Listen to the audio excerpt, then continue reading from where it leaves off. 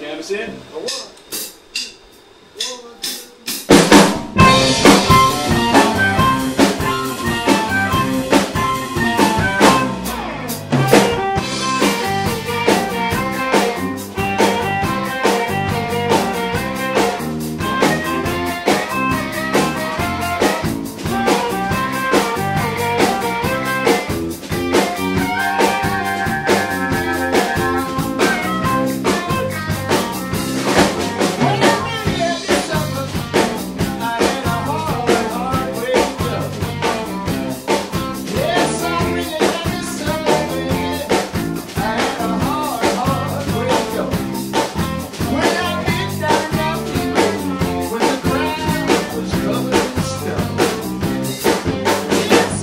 I hate music. I think somebody once nailed it when they said rock and roll is the devil's right hand.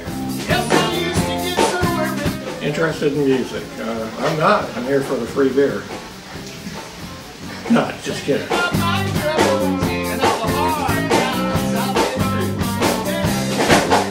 I guess what got me interested in music was my mother would always have musical instruments around the house. She might come home with a French horn one day or a clarinet a week after that, and there was always a piano in the house and always music playing on the radio, so music was always in the house. I think there was a couple kids in my neighborhood that played guitar and they were looking for a drummer, so I volunteered to be the idiot of the band. There weren't too many gigs for trombone players, so I started playing bass when I was about 27.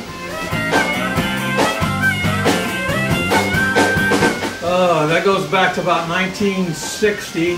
I listened to, or watched actually, Ricky Nelson on TV with James Burton playing guitar, and Lawrence Welk show with Buddy Merrill and Neil Levang playing guitar with him. I would watch an entire hour of Lawrence Welk just so I could see a 10-second or 15-second guitar solo.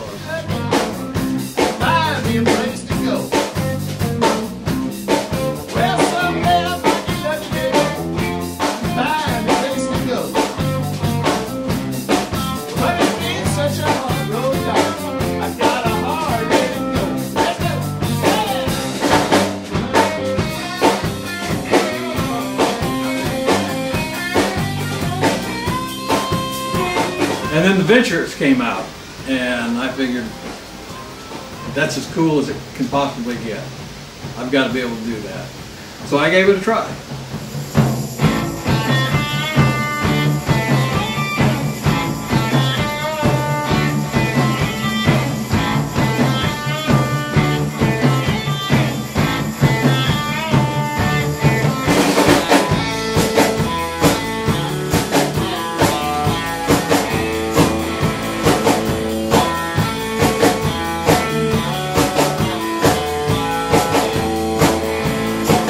The first band I played in was a soul band called John Jay and the End Men.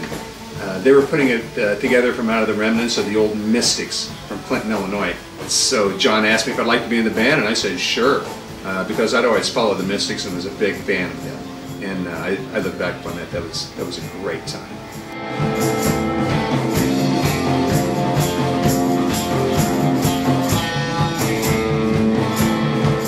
Wow, my first band was probably in junior high, and junior high talent show where I think there was like 5 of us, and we all just went down to the pawn shop and bought new instruments, and none of us knew how to play, but we gave it our best shot. So that was the greatest way to get all the chicks back in junior high, being a band.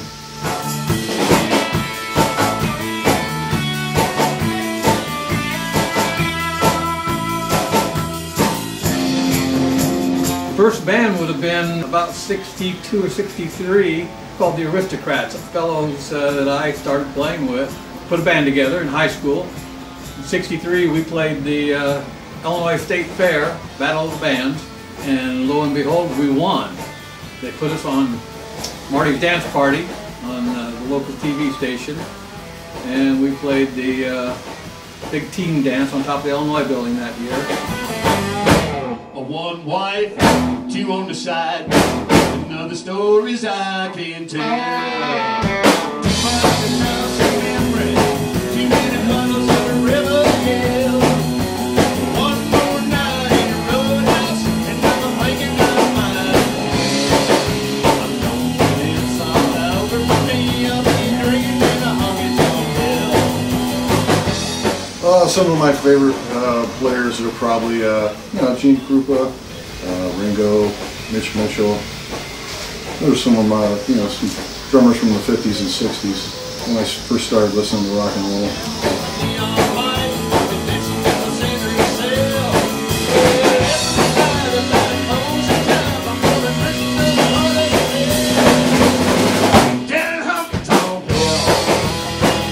My biggest musical influences, well, as far as harmonica goes, would be Little Walter, Big Walter, Sonny Boy, Howlin' Wolf, definitely Junior Wells. Of course, Elvis Presley and Buddy Holly, later the Beatles, and then by the mid-late 60s it was Eric Clapton and Peter Green.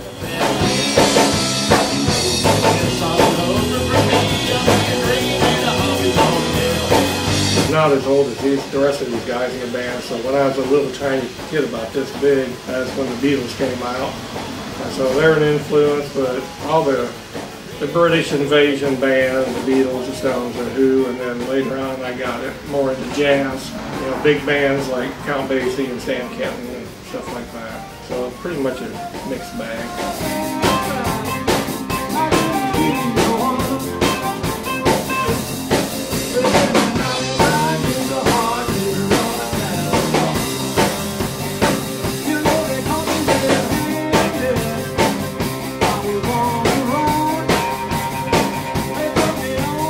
This is like the last chance to really get a great band together, and I think we've done it.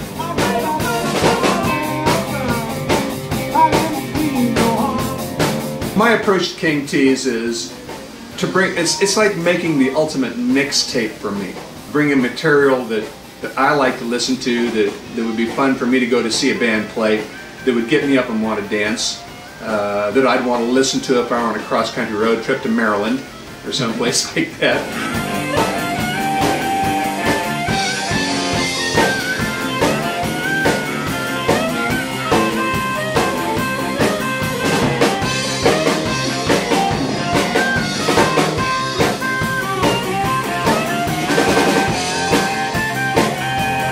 King T's are a group of guys that have been playing for a long time, and they all kind of have an interest in the same sort of music. It's rock and roll, a little bit of country, a little bit of rockabilly, and a whole lot of fun. Long distance information in Memphis, Tennessee.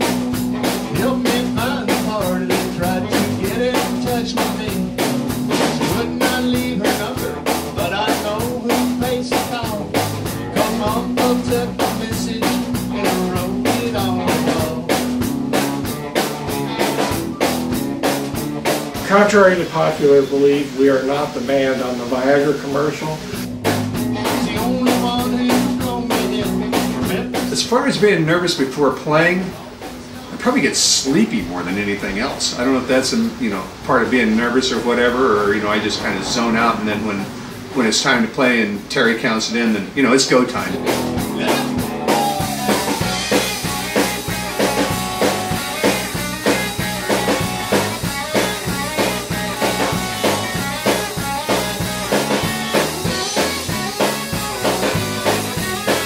I don't know, every show is a good show, you know?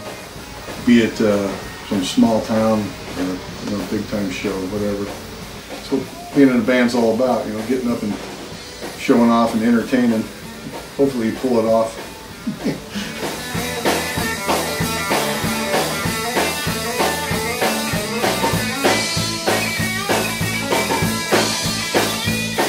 I don't want to say I'm over the hill, but I've been doing this since 1960. I'd like to go out with a bang. I think this is the band to do it with. So I'm in for the long haul for at least another 10 or 15 years, though.